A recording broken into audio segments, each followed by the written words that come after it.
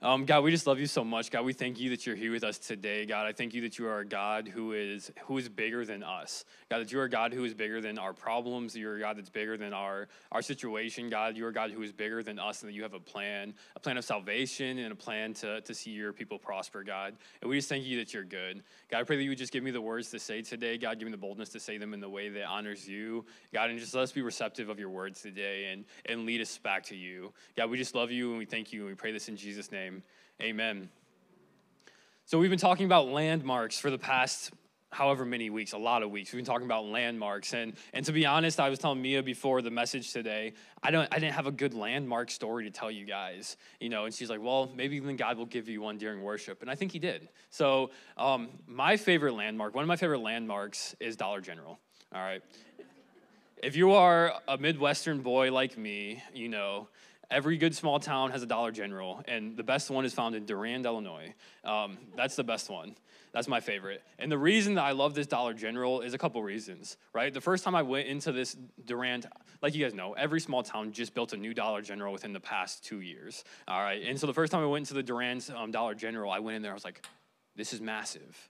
This is everything I need. I don't have to go to Rockford or Freeport to get medicine now. I can go to Dollar General. Amen. This is awesome, right? And then I walked out of the Dollar General and I looked across the field to looked across the street to the field that was there. And you know that feeling when you're on vacation and you're at like one of those beach shops and you walk out and you look over and there's like a beach out there and you're just like, peace. That's the feeling I have whenever I walk out of Dollar General. Just peace. Like, everything is good, right? Everything's good. I got my, bubbler or whatever drink I have in my hand, a bag of chips, and I'm happy. And got my, diapers now. Like, I'm at peace. And the reason I think that this applies good to our message today is because when you go into Dollar General the first time, you're like, wow, this is a lot bigger than I thought it was. There's so much stuff in here. I could be in here for literally like 6 days in a row and still have time to look at everything I want to look at, right? And that's what kind of applies to this story today we're going to talk about. It's a big story. There's a lot in it. We could be in this for a long, long time. But we're just going to go down one of the aisles today, and we're going to look at one specific aisle as we study in the Bible today. Does that make sense? Is that a good landmark story or what? Amen. Thank you, God. Like I said, we've been looking at landmarks in the Old Testament, and they have been leading us to the Promised Land. And we talked about the fall. We talked about when Adam and Eve fell and they sinned against God. We talked about God's promises to Abraham. We talked about Melchizedek and how he showed us a picture of who Jesus is as a different kind of high priest.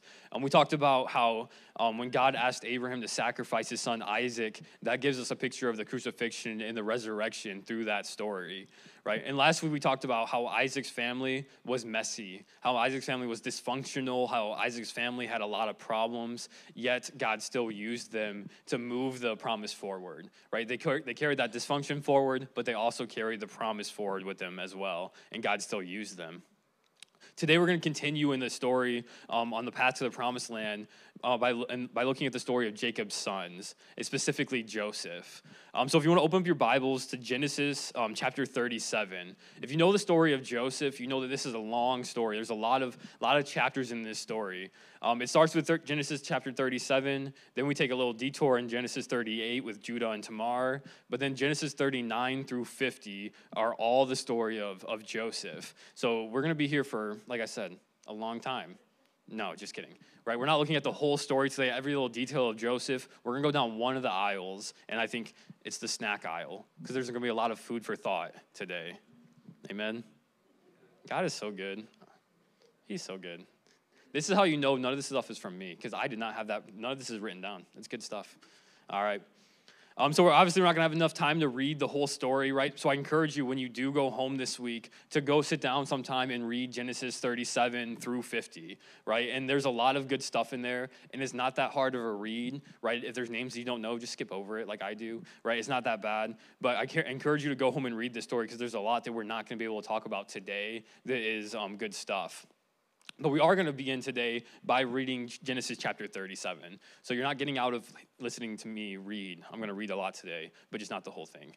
All right, so Genesis chapter 37, verse 1. I encourage you to follow along in your paper Bibles or on your phones. There should be on the screen behind me as well. It says, Jacob lived in the land where his father had stayed, the land of Canaan. This is the account of Jacob's family line. Joseph, a young man of 17, was tending the flocks with his brothers, the son of Bilhah and the son of Zilpah, his father's wives. He brought their fathers a bad report about them. Now Israel loved Joseph more than any of his other sons because he had been born to him in his old age. He made an ornate robe for him. When his brothers saw that their father loved him more than any of them, they hated him, and they could not speak a kind word to him. Joseph had a dream when he told his brothers, they hated him all the more. He said to them, "Listen to this dream I had. We were binding sheaves of grain out in the field, when suddenly my sheaf rose and stood up, while your sheaves gathered around mine and bowed down to it." His brothers said to him, "Do you intend to reign over us? Will you actually rule us?" And they hated him all the more because of his dream and what he had said. Then he had another dream, and he told it to his brothers. "Listen," he said, "I had another dream. And then this time the sun and the moon and the 11 stars were bowing down to me." When he told his father as well as his brothers, his father rebuked him and said, "What is this dream you had? Will your mother and I and your brothers actually come and bow down to the ground before you?" His brothers were jealous of him, but his father kept the matter in mind. Verse 12 says, "Now his brothers had gone to graze their father's flocks near Shechem, and Israel said to Joseph, 'As you know, your brothers are grazing their flocks near Shechem. Come, I'm going to send you to them.' 'Very well,' he replied. So he said to him, 'Go and see if all is well with your brothers and with the flocks, and bring word back to me that he had sent him from then he had sent him from the valley of Hebron.' When Joseph arrived at Shechem, a man found him wandering around in the fields and asked him, 'What are you looking for?'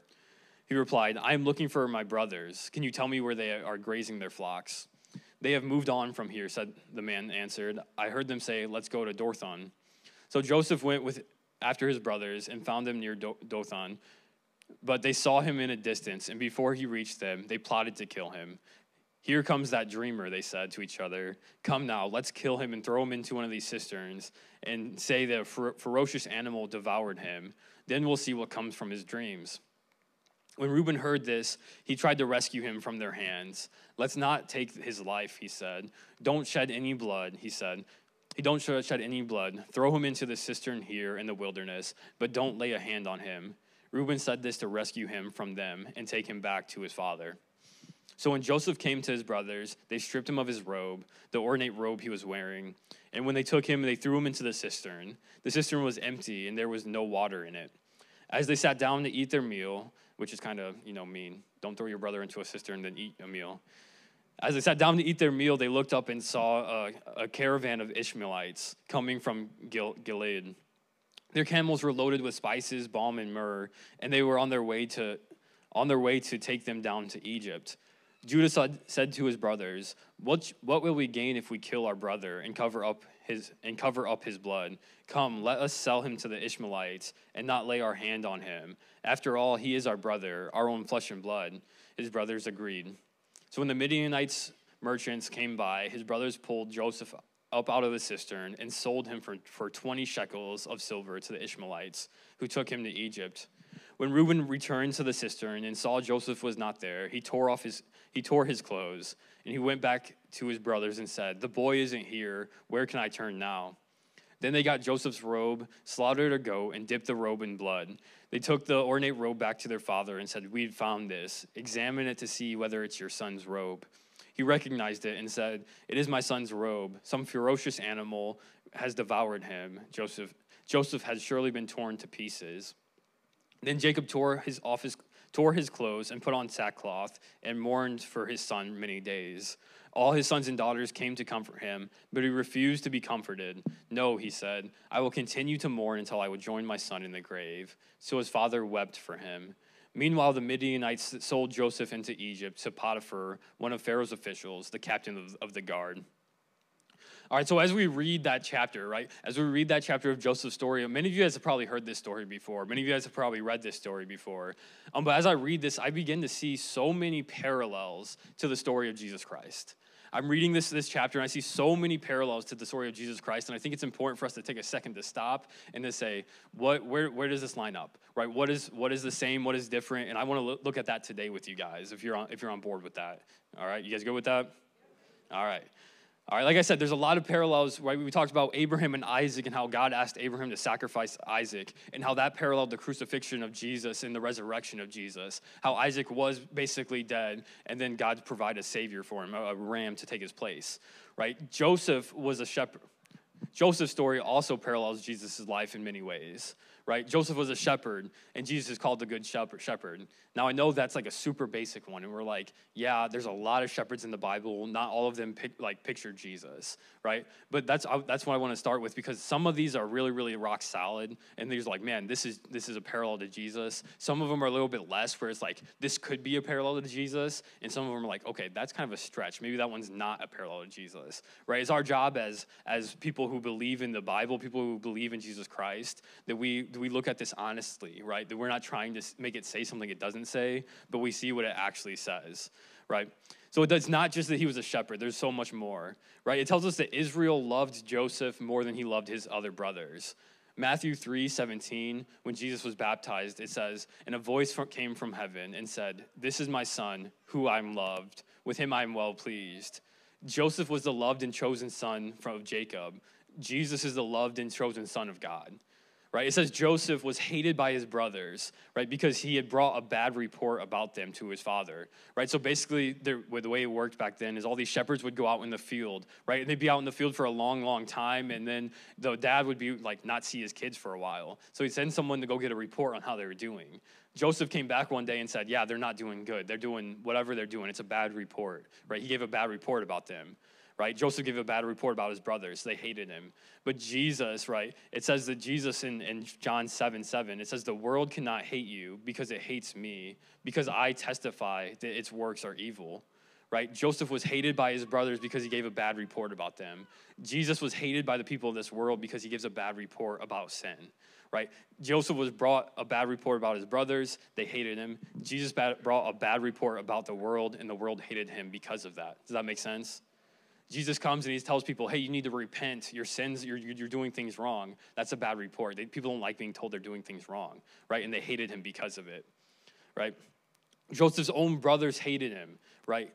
Jesus' own people hated Jesus, right? John 1:11 says he came to that which was his own, but his own did not receive him. Joseph was rejected by his brothers. Jesus was rejected by his own people. Joseph tells his brothers about the dream that he had one day, right? And that they would bow down to him, And Jesus tells the people when he's doing his ministry that one day, right, I'm going to take authority, right, and you're going to be bowing down to me.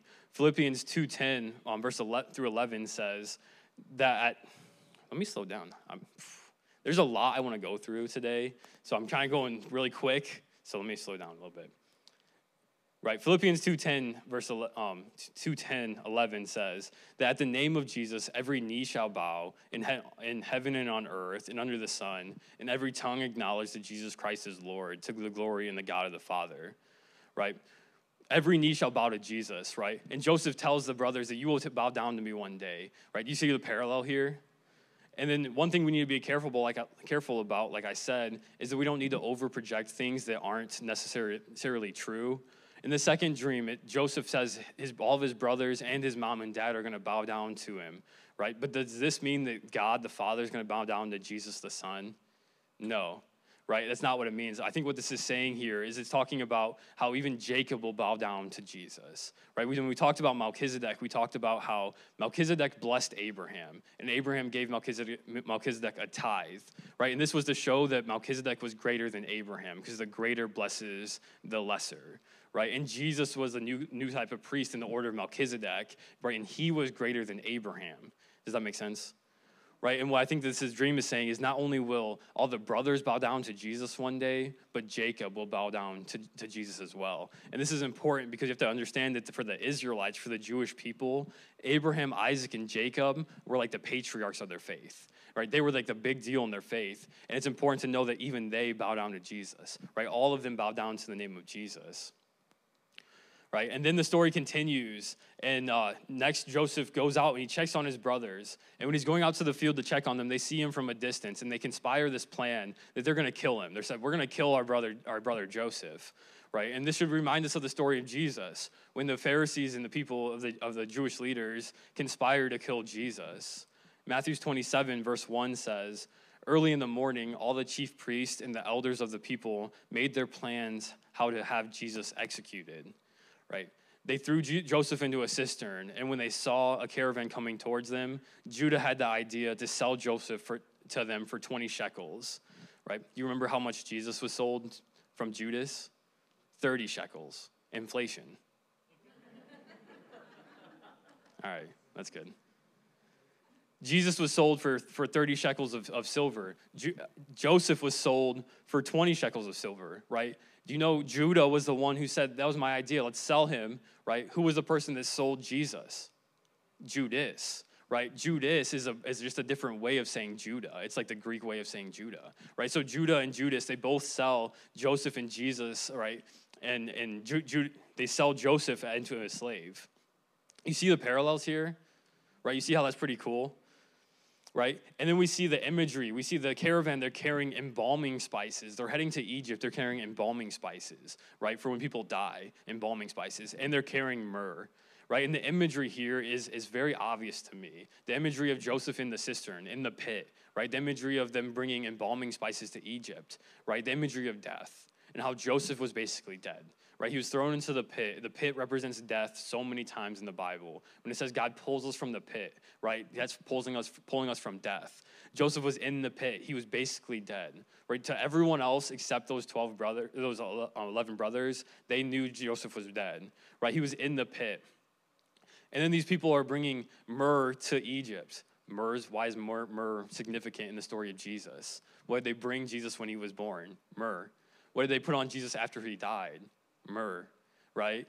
You see how all these things together, you go, man, this is starting to give us a picture of Jesus. This is starting to point us towards Jesus, right? Then his brothers, they dipped Joseph's coat in the goat's blood, and they gave it to his dad, and now Joseph is basically dead in the eyes of his father, right? He's basically dead. For all he knows, he's dead, all right? Then Joseph is sold to Potiphar, right, and an officer of Egypt. And right away, Potiphar puts Joseph in charge of all of his households. This is where we don't have time to read the whole story because we'll be here for a long time, right? So I'm just going to summarize it for you guys a little bit. But Joseph's been put in charge of all of Potiphar's house things as a slave, right? He's a slave. He works himself up. He shows that he's faithful, that he does a good job. Whatever he does is blessed. So Potiphar puts him in charge of everything. It says Potiphar's only worry was about what he was going to eat. Isn't that nice? That's like my life with me as my wife. My only worry is what am I going to eat for dinner, right? She does everything else. No, I'm just kidding. I help a little bit. But all he had to worry about was like, what am I going to eat? Because Joseph was in charge of everything, right? And then if we know the story, we know Potiphar's wife is trying to get Joseph to sleep with her because Joseph's a good-looking dude, right? So Potiphar's wife is trying to get Joseph to sleep with her. And it doesn't say that it's just one time. It says over and over again, right? It says day after day, Joseph refused to sleep with her, right? And this is significant because, right, we know Joseph was tempted. That's a temptation. If you read the book of Genesis, you see the sexual temptation that everyone goes through. There was like not very many people who like refuse that temptation, right? Read the book, like we talked about Jacob's family last week about how he was married to this woman, then he was married to this woman, then he had like babies with this woman's slave, and then babies with that woman's slave, and they just all gave in to this temptation. Joseph didn't give in to this temptation. And the cool thing about Joseph's story is outside of maybe Daniel, he's like one of the only people in the Old Testament, when you read their story, that they don't have a major downfall, right? Think of anyone in the Old Testament. Think of David, major downfall, right? Think of Saul, major downfall. Think of Samson, major downfall. Even Moses, major downfall, right? All these people had some major sin in their life, major downfalls. But with Joseph, we're not told of any of his major downfalls. We're not told of his sin. What we are told of is when he refused that temptation, right? And we know that Joseph's not perfect, right? We know that all men fall short of the glory of God. Joseph's not perfect. He does sin. But we're told of his refusal of that temptation over and over again, right? And we know that Jesus was tempted. Jesus was tempted for 40 days. He fasted for 40 days, went into the wilderness, was tempted by the devil, right? And Jesus resisted that temptation. In Hebrews 4:15, it says, "For we do not have a high priest who is unable to empathize with our weakness, but we have one who has been tempted in every way, just as we are, yet he did not sin." Jesus was tempted in every single way that we have been. Jesus was tempted in every single way that Joseph was tempted, but Jesus did not sin, right? And Joseph did not fall into that temptation. Yet, if we know the story of Joseph, right, we know Potiphar's wife was not very happy about this, right? And she claims that Joseph was trying to sleep with her, gets Joseph wrongly convicted, throws him into prison, right? Does that sound familiar? Someone who was not refused temptation, right, was wrongly convicted and wrongly punished for something he did not do, right? That's Jesus. That's exactly the story of Jesus. Lived a perfect life, resisted temptation, yet he was wrongly accused and wrongly convicted on something that he did not do, right? And in fact, the reason that Joseph was put in a jail was not because he sinned. It was because Potiphar's wife was sinned. So Joseph was paying the punishment of someone else's sin, right? And Jesus, like the reason he was crucified wasn't because he messed up, but it was because we sinned, right? Our sin put Jesus on the cross, right? And Potiphar's wife's sin put Joseph in jail, right? You see the parallels there? You see them? Yeah, very cool. I think it's really cool. Maybe you don't. I think it's like amazing, right? I think it's so cool that God would put together a book, a story in the Bible that shows us Jesus' life and the path to salvation. But it doesn't stop there, right? It continues and it keeps going. And it says, and it talks about while Joseph was in prison, and he goes into this prison and he's put in charge of the prison, right? He is so well liked. He does such a good job in the prison that he's put in charge of the prison. All authority of the prison is put onto him. Right? And just like at Potiphar's house, all authority was given to him, right? And just like Jesus is given all authority, Matthew 28:18 says, then Jesus came to them and said, all authority in heaven and on earth has been given to me, right? No matter where Jesus is, he has all authority on heaven and on earth. No matter where Joseph went and worked, he was given authority over all the stuff, right? And then while in prison, Joseph interprets the dreams of an Egyptian cupbearer and a baker. And he tells the cupbearer, he has a dream, and he says that, in 3 days, you're going to be lifted up. You're going to be freed from prison. You're going to be lifted up back to your spot and serving the Pharaoh. And the baker, he hears this interpretation, and he's like, hey, I just had a dream too. Like, maybe you should interpret my dream. And Joseph tells him, yeah, in 3 days, you're going to be lifted up too, except you're going to be put on a spike, and you're going to be killed, and the birds are going to eat your flesh. Right? Not a good outcome for the baker. Amen. Right, so these two guys have their dreams. He's convicted. Joseph's convicted in jail with these two guys. One of them's going to be lifted up and be saved and put back in his position. The other one's killed. I almost said on the cross. Right, killed on a stake. Right, Jesus was convicted with two felons. Right, one who said, Jesus, like, forgive me. Right, and Jesus said, for surely you're going to be in paradise with me today. He was saved. The other one who laughed and mocked and who died that day. Right, you see the parallels there of the two people. And then the story continues and years go by, and then the Pharaoh has a dream. And the cupbearer remembers that Joseph interpreted his dream, and he says, hey, I know someone who can interpret your dream, Pharaoh. So they bring Joseph out, and Joseph interprets the Pharaoh's dream, right? And then the dream is basically saying there's going to be 7 years of plenty, 7 years of abundance, 7 years of really good harvest. Then there's going to be 7 years of famine, 7 years of really hard time, right? 7 years where there's not going to be enough. Joseph interprets that dream for Pharaoh, and he says it's not because I can do it, but because God can do it, right? And then after that, Joseph's put in charge. The Pharaoh sees that Joseph's right, and he puts Joseph in charge of that whole situation, right? And that brings us to Genesis 42. And now I know I'm going through this really, really quick because there's a lot in here, and it's good stuff. Like I said, you have to go home and read it. But that brings us to Genesis 42, all right? And we're going to read Genesis 42, 1 through 9. And it says, when Jacob learned that there was grain in Egypt, he said to his sons, why do you just keep looking at each other? He continued, I have heard that there is no grain in Egypt. There is grain in Egypt. Go down there and buy some for us, so that we may live and not die. Then 10 of Joseph's brothers went down to buy grain from Egypt. But Jacob did not send Benjamin, Joseph's brother, with the others, because he was afraid that the harm might come to him. So Israel's sons were among those who went to buy grain for there was a famine in the land of Canaan also. Now Joseph was the governor of the land, the person who sold the grain to all its people. So when Joseph's brothers arrived, they bowed down to the ground, with their faces to the ground, fulfilling that dream. And as soon as Joseph saw his brothers, he recognized them, but he pretended to be a stranger, and he spoke harshly to them. Where do you come from, he asked. From the land of Canaan, they replied, to buy some food. Right? Although Joseph recognized his brothers, they did not recognize him. Then he remembered his dream about them, and he said to them, "You are spies. You have come to see where our land is unprotected." So Joseph, right, has his brothers come to him, has his brothers come to Egypt. The famine's in their land. He comes to Egypt where he's in charge of the whole process of getting food. He's in charge of the whole process of selling the food. And his brothers come to him and they don't recognize him. Right? The reason they don't recognize him is because he was 17 when he was thrown into the cistern. And it says that he was about 30 years old when he started this position in charge of everything in Egypt. Guess who else was 30 years old when he started his ministry? Jesus. Right? You see these little tiny cool like connections that are over and over again in the story. And it makes you think maybe this is a little bit different than what we learned in Sunday morning on Kids Zone or Sunday school. Maybe there's more to this. Maybe this story is a big Dollar General, right? But if we look down the aisles, there's more of this that points us to Jesus.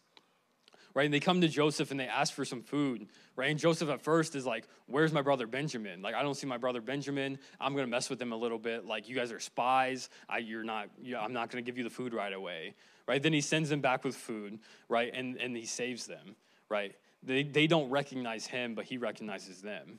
And the brothers bow down to Joseph just as he did in the dream. And that leads us to Genesis chapter 45. Right, and this is like the climax of the story. This is like the payoff of everything that's happened so far in Joseph's life.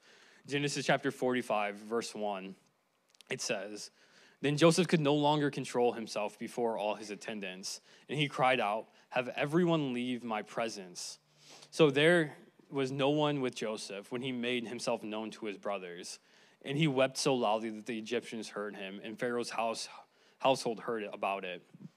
Joseph said to his brothers, 'I am Joseph. Is my father still living?' But his brothers were not able to answer him because they were terrified at his presence. Then Joseph said to his brothers, 'Come close to me.' When they had done so, he said, 'I am your brother Joseph, the one who sold you into Egypt. And now do not be distressed and do not be angry with yourselves for selling me here, but because it was to save lives that God sent me ahead of you.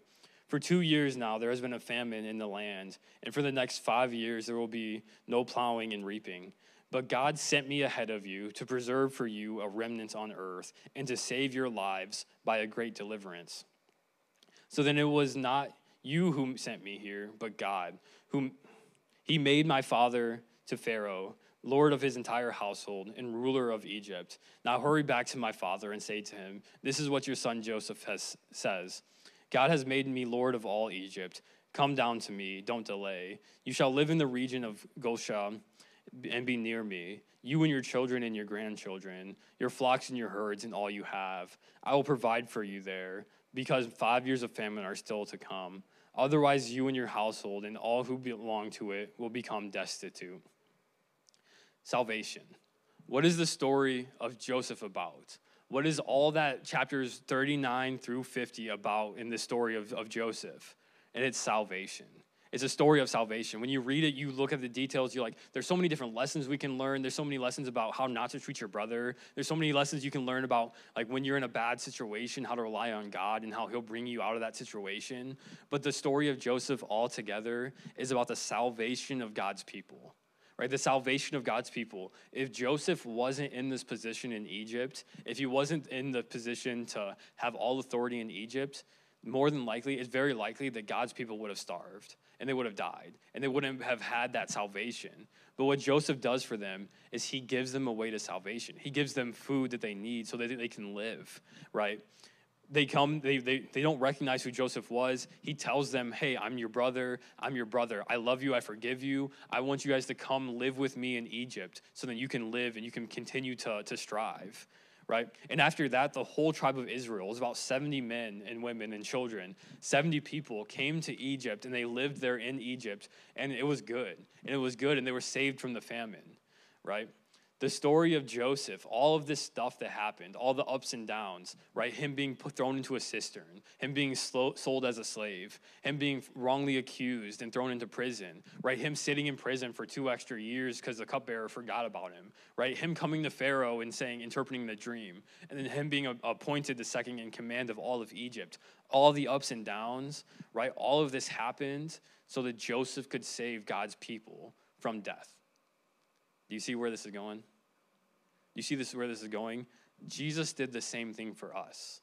Jesus does the same thing for us. God sent his son to come to this earth, right, born of a virgin, to live a perfect life, to be hated. Jesus was hated by his own people, rejected by his own people, right, to be hated, to be wrongly accused of things that he did not do, to go through a false conviction trial, right, to be tortured and put on a cross to die for our sins, so that 3 days later that he can raise again, right? Why would he do that? Why did he go through all that? For salvation, to save his people, right? Jesus did all this to save his people. Worship team, if you guys want to come up. The difference between Jesus and Joseph is something that we need to understand as well.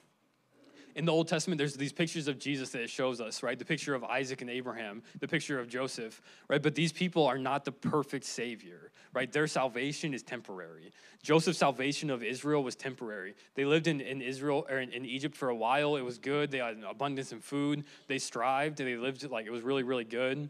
But then generations came by, and a new Pharaoh came in who didn't know Joseph. And then he said, hey, these Israelites are too strong. There's too many of them. Let's put them into slavery, right? Joseph's salvation was temporary, right? It was temporary. It was just for a couple generations, right? God saved him for just a couple of generations. But through Jesus, salvation is final. It's finished, right? It's all we need. It's a perfect salvation. Jesus is the perfect Savior, the one that God had planned from the very beginning. Right, from the very beginning with Adam and Eve, God had a plan for the perfect Savior. Right, when God asked Abraham to sacrifice Isaac, God had a perfect plan for the perfect salvation. And then with Joseph, when he went through all those ups and downs, right, God had a perfect plan for the salvation of his people. Right, a perfect plan for the salvation of his people. Right, in Joseph's story, we see God's in control the whole time. Everything that happens, God is in control. Right, when Joseph's in slavery, God's in control. When Joseph's in jail, God's in control. When Joseph's in Egypt, God's in control, right? And the goal is not to be powerful and rich in Egypt. That's not the goal. The goal was to have salvation of his people, of God's people, and God's in control. In Jesus' story, we see God is in control, and he had a plan of salvation for his people from death, right? It's important to know God's plan wasn't for Jesus to come here on earth and set up his kingdom right away and to be powerful and rich and famous and for everyone to bow and worship him at that time. God's plan was for salvation of his people. Right? And that's what Jesus does for us.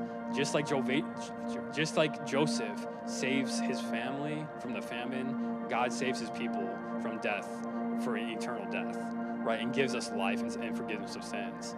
God is so good. Amen. Hey, let's stand and pray as we go into worship. God, we just love you so much. God, we thank you that you are good, and I thank you for the story of Joseph that points us to Jesus and the salvation plan that you've had from the beginning. God, I thank you that you are a God who has a plan of salvation for us, and that plan was Jesus Christ, that he died on the cross for us, God, a death that he did not deserve, that he took our place so that we can have salvation in him and live forever with you, God. We just thank you for this, and we worship you because of it. We pray this in Jesus' name. Amen.